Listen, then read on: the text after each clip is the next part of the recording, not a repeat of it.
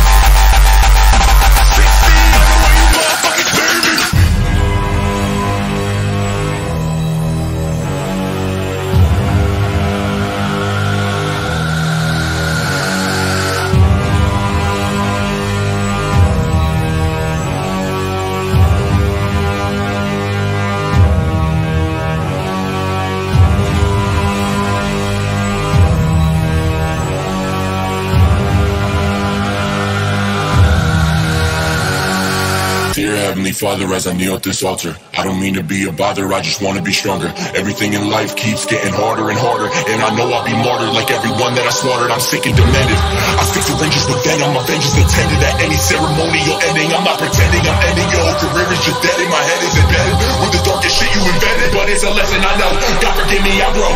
I just can't control these thoughts cause it's deep in my soul. So please help me, I'm screaming, I just wish I was dreaming. I'm weaving through traffic while getting chased by these demons like fuck. I know God, I'm a little too late. Man, I'm living in hell, but for heaven I wait. Please save me, I've sinned, I let these demons cave in. This is it and all the people say, amen.